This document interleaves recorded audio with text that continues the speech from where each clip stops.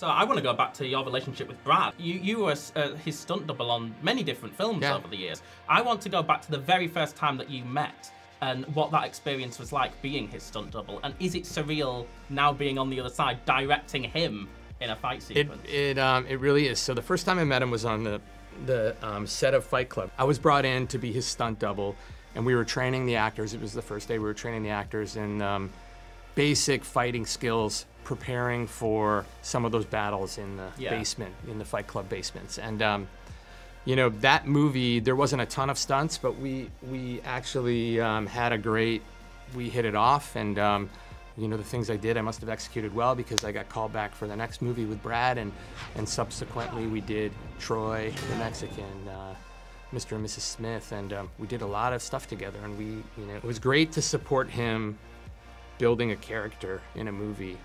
And now that we've been separate ways and we've come to this different place in our careers, it's great to have him come in as the incredible actor he is he creates a character that's supporting a movie that I'm directing. And it's kind of like full circle. It's kind of like fate. It's kind of like Bullet Train, I guess. Yeah.